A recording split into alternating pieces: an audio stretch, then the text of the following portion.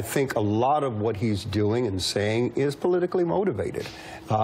His vacillation over the weekend from one position to another simply indicates to me that he never established a set of core values that guides his thinking and a moral compass. So that vacillation for me is him being tossed back and forth between opinions that surround him. And that's problematic. For a leader, at some point in time, you have to have a set of internal convictions that say, okay, this is what I believe. Regardless, this is what I'm going to support. Yeah, and Reverend Burns, you know, if it is the case that Donald Trump does not have sort of a moral core, and he's, you know, he's not a church-going man. He has some strange sort of weird ways of quoting the Bible. He says he never asked for forgiveness, that he doesn't pray to God for forgiveness. He looks to himself. And yet, white evangelical voters overwhelmingly support him, 8 out of 10. And he still maintains 65% support among white evangelicals, and this despite only 38% support among everyone else. As a Christian leader, how do you stand behind a man who doesn't seem to have a moral core and who just equated neo-Nazis and white nationalists with the people protesting them?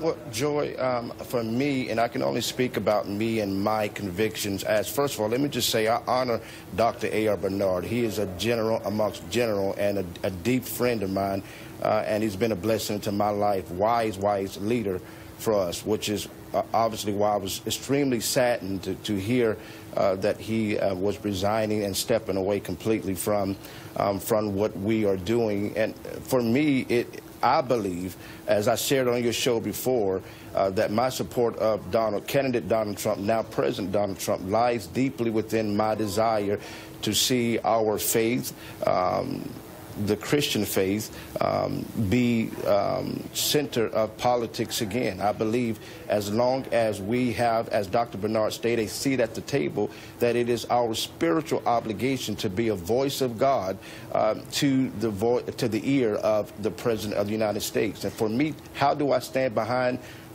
even though I believe some of the opinions that you've declared are inaccurate? I don't believe he's supporting neo-Nazi. I don't believe he's supporting white supremacists at all. What did you think his statement meant? He has them. What did you think his statement meant when he said that some of the people who were marching, I mean, they marched on a church. There were people who were clergy who were beaten by these people. Members of your faith were beaten up by these people. When he said that some of them were fine people, what did you think he meant by that? Well, you know, again, I could just speak to my personal conviction and my support for the movement that I believe God has led. I could never abandon, because I believe God has called me to this. I can never abandon anyone who I believe God has chosen me as a man of God, as a Christian, and as a leader in the body of Christ to speak, thus saith the Lord, to the ear of the President. Just like I could never abandon or resign from any one of my church members who might have done a heinous crime that everyone has despised. But yet, if that member of mine declared that they needed their spiritual leader to be with them, then I would do that simply because that is my job as a Christian leader. For me, this is not a political movement. But is your opinion, just to stick with your opinion, do you, in your opinion, was what Donald Trump said about Charlottesville wrong? I believe that, and let me just answer it like this. You know, I don't have all the information that the president had. If it was me, just the information you know, that people marched I would on have personally said stronger in reference to the KKK neo-Nazis, but I don't have all the information. What I do know is this: it is so important. It is so important that even though we despise what the KKK and the neo-Nazis and all the hate groups that hates people based off of the color of their skin, we also have to examine, even though we may stand behind the message of Antifa and what they were and why they were protesting, we have to also look into their methodology as to how they were protesting, and was it inciting violence? Could it have been prevented? What are they blocking this hate group whom we despise their First Amendment right to protest? Again, either we change the Constitution or we stand behind the Constitution, regardless of us hating the message of the neo-Nazis and the KKK. And the President of the United States can't afford to be one-sided. He has to be the president for all people, and that includes covering the Constitution of the United States. Well, just to be accurate, Antifa were not the only people who were protesting, and civilians cannot block the First Amendment rights of other civilians. It's the government interfering with free speech that would, that would upend the First Amendment. But I want to come back to you, Dr. Bernard, on this, and what you make of this. I mean, are evangelicals willing to trade? You talked about the importance of reputation, the importance of your sort of honor. Are evangelicals trading their honor for Supreme Court nominees and anti-abortion policy? Yeah, I want to be very careful to say that there's some wonderful people on that evangelical council, people who love God, love country, and I respect them.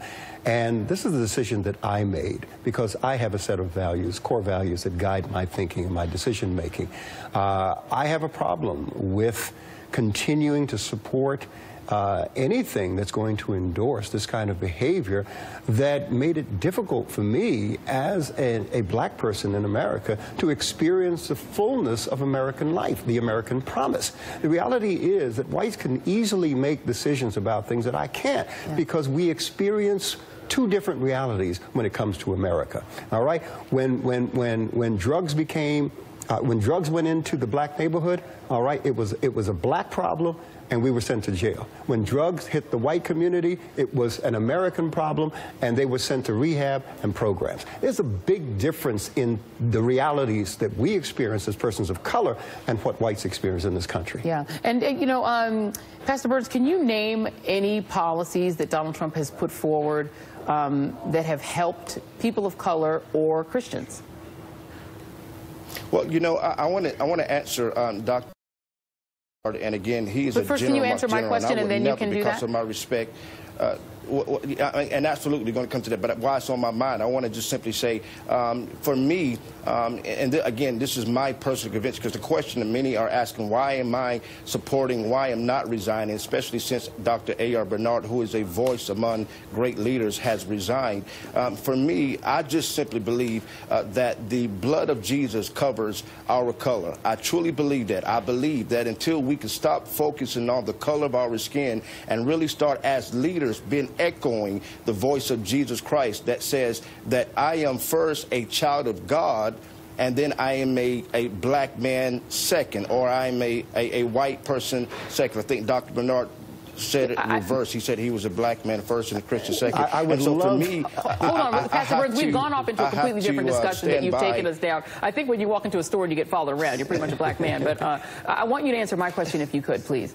Name the policies that Donald Trump has put forward that have helped black people, people of color, or Christians. Well, I believe, number one, Neil Gorsuch is a person who is a pro-life. Mm-hmm. Oh, okay. We're talking about the things that the president ran on. He's a pro-life. He's standing behind pro-marriage. He's pro-Christian. He's pro-faith. That is a huge, matter of fact, that's the #1 reason why Christians and evangelicals supported the president of the United States, is so that we have a Supreme Court justice that believes in the core values that we have as Christian people. So it's 100% about abortion and gay marriage. That's it. That's all that matters. Well, no, that's not all that matters, but it was the #1 issue that why Christians and evangelicals supported that he has done that has helped people of color? Well, I think it's also important to understand that the president is making it very clear from his campaign and to now that the economic value of our nation is the key to raising the economic value of African Americans and all Americans in our country. We also understand that black people now, especially black families, is the lowest net worth in America. The net worth of a black family right now is between $5,000 to $8,000. The net worth of a white family is between $93,000 to $113,000. Right. There's a huge economic drop in difference between where we are as African Americans and where the rest of America is. Okay, That's why the president has, since his presidency, has over 1 million jobs that has been added to our